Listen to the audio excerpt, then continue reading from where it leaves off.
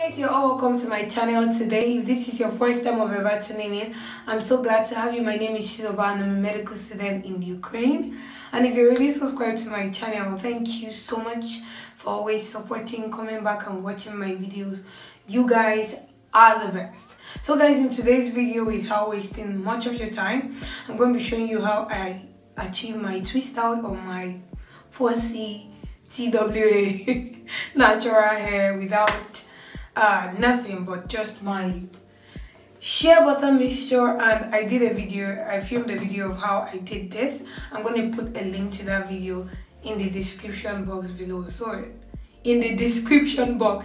below. So guys, without further ado, let's jump right into this. So guys, I'm just coming out of the shower. I've washed my hair and I put a little bit of the shea butter mixture and castor oil on the hair. So all I'm doing for this, I'm using my hand to just section out hair. Then using my comb. It's really a very wide tooth comb. I'm combing through for the first time. Taking my shea butter mix, just tiny. I'm applying, running it through. I comb it a little bit again. And I twist.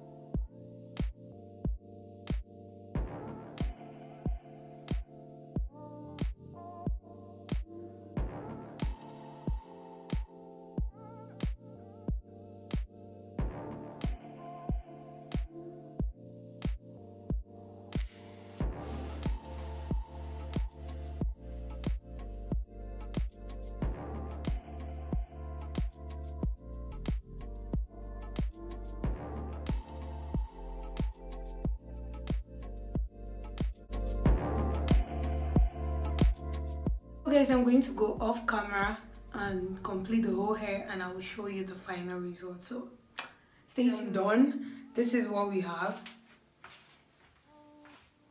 It's nothing fancy at all. I just did everything the way I was supposed to do it, and I tried to twist this front part, the crown part, towards my face because I want the twist to fall towards my face. So I'm really very tired. I'll see you guys in guys. So this is the next morning. My hair is dried, dried but still very oily. And yeah, I've got my makeup on, so I'm going to go ahead and take it off. I'm not going to be applying any oil on my hand to do this, to avoid freeze. That's the essence of applying the oil, but I'm not going to apply it because my hair is still very oily. So I'm just going to go ahead and take it down. Let's take down this one in front so you can see. Ooh, this did a great job. Guys, see. Oh my god. I think this did a really good job. Wow.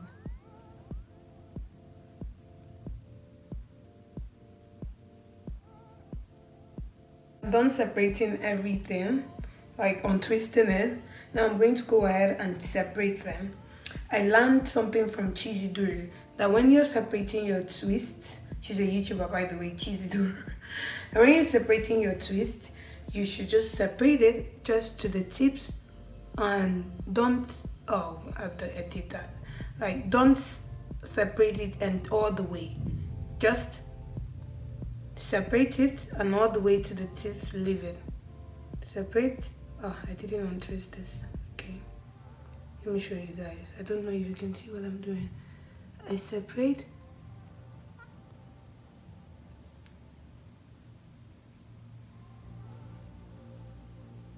I'm not separating it all the way to the end.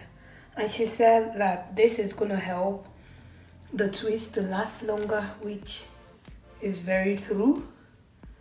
So that's what I'm going to go ahead and do all throughout my hair. I'm done separating it to the taste that I want it to be. I would say that if you want more volume, you could go in, separate more, and try to get it to be bigger. But me, I have plans to carry this hair for the next 2 weeks, so I don't want to scatter everything today. So I just separated it to an extent that I'm satisfied with. And then what I'm gonna do is I'm going to go in with my, usually they use a pick. I don't have a pick, so I'm gonna be using this afro comb to lift the hair from the root, just to get more volume.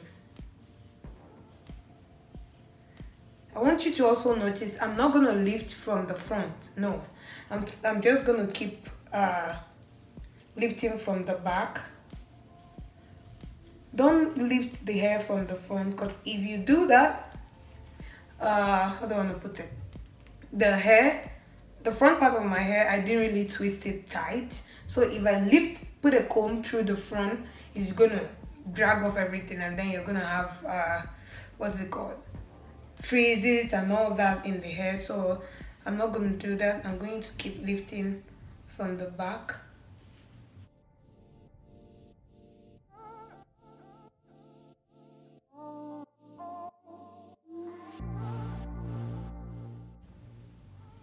Our main aim is to cover up all the lines that we made in the hair, which I didn't really make. I was using my hand to pat the hair, so it's not even a problem in my case. But that's the aim, to cover up the line, and secondly to get more volume. So that's why we are lifting.